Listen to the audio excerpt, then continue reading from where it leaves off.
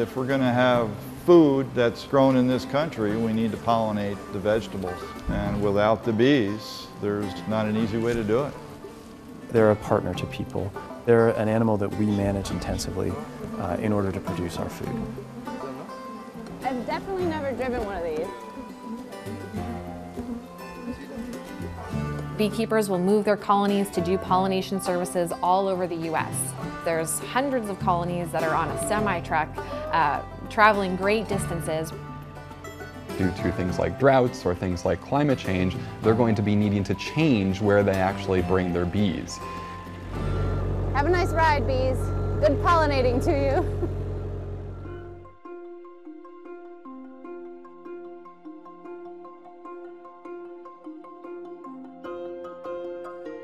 When we think about bees, we often think about honey or stings, but we should be really thinking about food and flowers. More than 100 million years ago, flowers and bees came on this earth and developed this great relationship that's responsible for almost everything that we eat. Bees and flowers co-evolved, and they have this really important relationship where flowers depend on bees to pollinate them, and in turn, bees depend on flowers for food. And from that simple, harmonious relationship, one of the world's oldest and most pure sweeteners is made. Despite them making a ton of honey and us looking as that being a really great resource, the most important reason why we depend on bees is for their pollination services. So honeybees and other managed bees like bumblebees will actually pollinate around 70% of the world's crops. 70%. 70% of the world's crops depend on bees. That means without bees, all of this food wouldn't be here. Bees are crucial. My first wife got me a couple hives for a present, and it started there. And then it grew and grew and grew, Yeah. and now you're at the point of, 8,000 hives. You say 8,000 hives, okay. Because you obviously can't count each Well, the bee. bee population fluctuates, Right. you know, it's like the stock market. That is Chuck Kudick. He's been keeping bees and making honey since the 1970s. Do you say, is it called renting your bees? Is it that easy? Is it? Yeah, it's a rental, pollination rental, yeah. Pollination rental. Yeah. Believe it or not, the bees that pollinate most of your food are farmed by humans. So you can see here, that's all pollen in there. I just want to point out he's doing this without gloves on. One hive of bees can travel thousands of miles, pollinating everything from oranges in Florida to alfalfa in South Dakota. They are brought around this country on flatbed trucks, and we thought, why not follow the bee's journey? In the fall, Chuck moves his bees from his farm in New York to South Carolina. At the end of January, Chuck sends most of his bees to California for almond pollination. There is no crop that depends on commercial bees more than almonds. At least 2/3 of the nation's migratory bees make their way to California to pollinate the groves. It's the largest migratory pollination in the world. With the sun just kissing the horizon, the work begins. Each pallet holds 8 hives, and there are 112 pallets on each flatbed truck. A California almond farmer will pay up to $200 for one of Chuck's hives, and he's sending 7 flatbed trucks to California this year. Once we get it all loaded, we meet the guy that'll be behind the wheel of the Bee-mobile. So Max, you've driven truck for? 31 years. And this is your first time doing bees? First time ever hauling bees. And so far I found that it's not really a big deal like everybody claims. Okay. Do you have a mileage that it is? 2,600 miles. 2,600. And it'll take us 4 days to get out to California. 4 days and 2,600 miles. To ensure that the bees are safe, Max and his other driver, Jack, need to keep the trucks moving. They cannot stop in the heat of the day, and they can only stop at night, so the bees stay in their hive.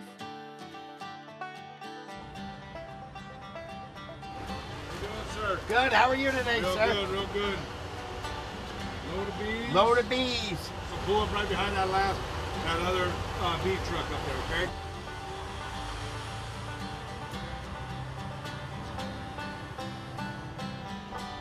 They'll inspect the load, and then we'll be free to go. The truck can't go into California until it's inspected for harmful insects. We look for the insects that aren't here. Oh, okay. Like fire ants. Yeah.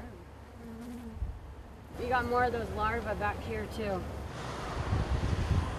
The inspector found an unknown insect larva, and it must be identified before they can get going. Until they get the okay from them, you're waiting. We're basically rejected from the state of California at this time. I don't want to deliver a bunch of dead bees, but you're at the hands of the state of California until they tell you what you can do.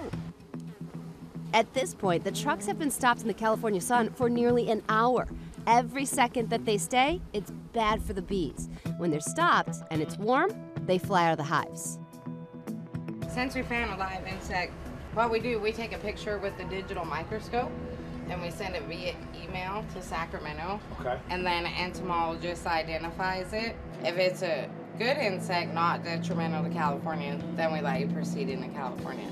Within another half hour, if they haven't released us or something, I need to make a phone call. They need to hose the bees down because it's not good for them to sit here.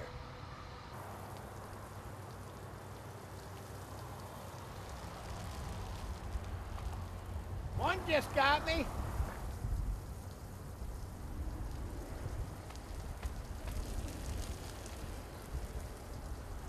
Back here. We've watered the bees down. We've done everything we can do now. So we just got to go find out.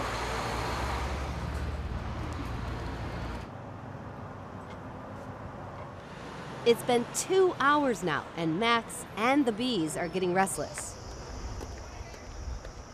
All right, it's time to get you guys out of here. Oh, we're going. Call You you just on, gotta do guys. your paperwork, get you buttoned up, and then we're getting you out of here, okay? Let's go.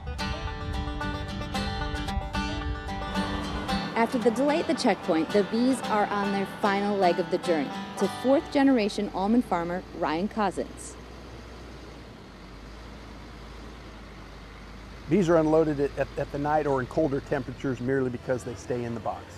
If we were to unload that load during the daytime when the temperature exceeded 45 to 50 degrees, a lot of those bees would be coming out of the hive, and then they would not necessarily all make it back into their same hive. As the sun rises over those almond groves the next morning, the bees get to work. Set some bees down that have been on a truck for several days. The bees like to take a flight. They're going to survey the area, try to find some forage. And fortunately, the bees appear to have traveled well. Yeah, the bees are they're very active. Sometimes when bees have high bacterial loads, the bees will even appear dingy. You can see these bees are nice and shiny and clean. When the bees arrive, the trees are bare, but within weeks, the trees will erupt into a sea of white blossoms. It'll take almost 2 million colonies to pollinate the almond crops. That is almost 50 billion bees. California has over 1 million acres of producing almond trees this year. Those almond orchards will produce California's 2 billion pound plus almond crop. The price of pollinating almonds has skyrocketed since the mid-2000s. The rise in prices coincided with a very large increase in the producing acres of almond trees in California.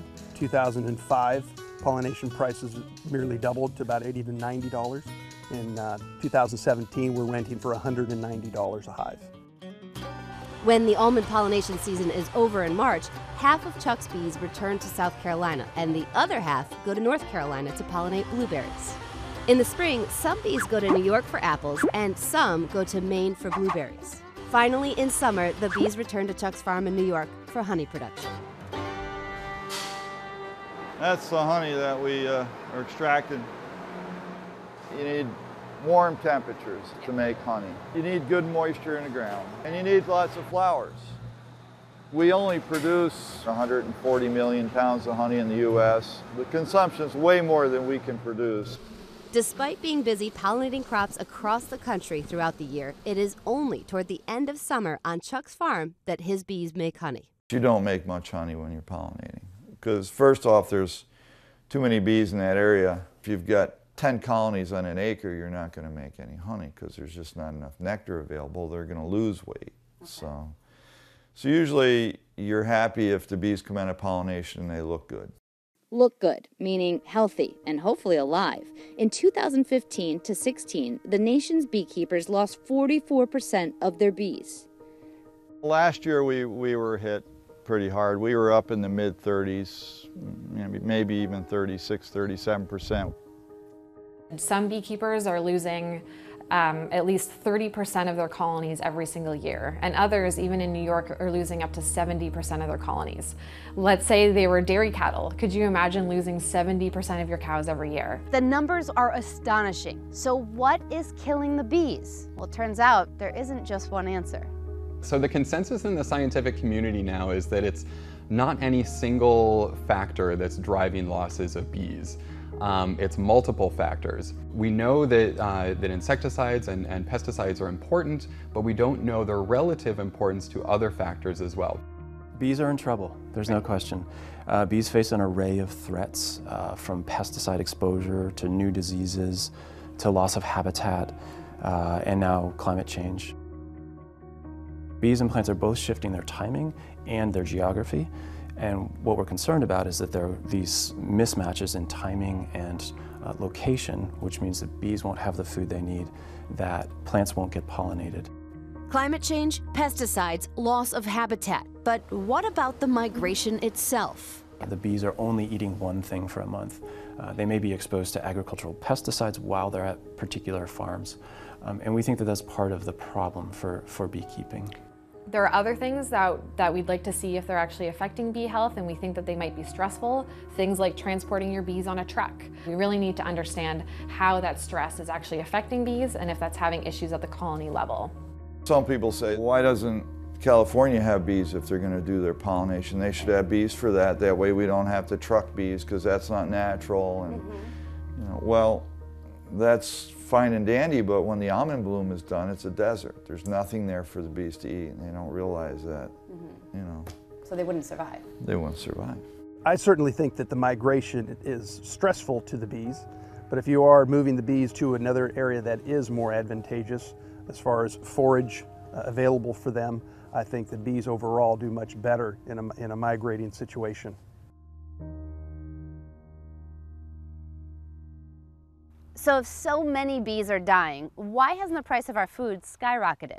Well, check this out. As fast as the bees are dying, beekeepers are making bees. This is something that a lot of people don't necessarily understand, because if you do track the number of colonies that are in New York or the US, they do tend to increase. So what they'll do is they'll split their colonies, and in that way they can continue to replace the colonies that were lost and grow their operations so they're still able to produce honey. These are nucleus hives. Okay. So these are, we call them nukes. And what we do is we're going to split these in the spring. A hive that is thriving is split, and then two are made from one. Chuck expects to make 6,000 new hives this season. And look in the bottom of those cells is a little white, like really thin pencil. You see that? That's an egg. And there's a nice sheet of brood there. That's what you want to see. Right here where it's all filled in. That's sealed. And you can tell how the year's going to be a little bit by how. Well, we can tell how it's been. So beekeepers are working overtime right now to try and keep up with all of their losses. Economically, it's much harder for a beekeeper nowadays to perform all the labor that's involved with keeping up with these losses and also purchasing new bees from other places. The demand for good quality beehives is ever increasing. My biggest concerns is that the bee industry cannot keep up. So if you want to help, it might be a lot easier than you'd think. So the best thing that somebody at home, if they're watching this and they're like, I want to help, I want to do, what is the first thing that they can do? Buy honey. Buy honey. But make sure it's American honey. Planting flowers in your garden, maybe not mowing your lawn quite as much as you usually do, those will create habitat for bees. Just through education, and even the media does a really great job at highlighting how important pollinators are, people are starting to be more aware of what they can do to help them, and I think that that's going to go a long way. If we could get one thing across to everybody about bees, about honey, what do they need to know? If you want to eat something green and tastes good, or fruits and vegetables, you need to have bees. I'm just holding it really tightly. Hold on, I'm just gonna keep smushing. Smush away.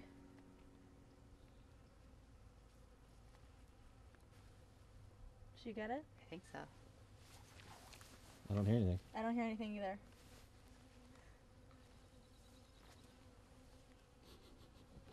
Right?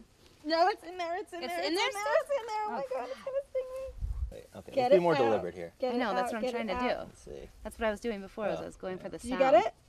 I hear it. Of course we all hear it. You guys, I don't care what you do to my hair. I know. Just get it out. It's screaming. It's Yeah. screaming. I think I have it. Are you serious? Nope. Nope. Oh good.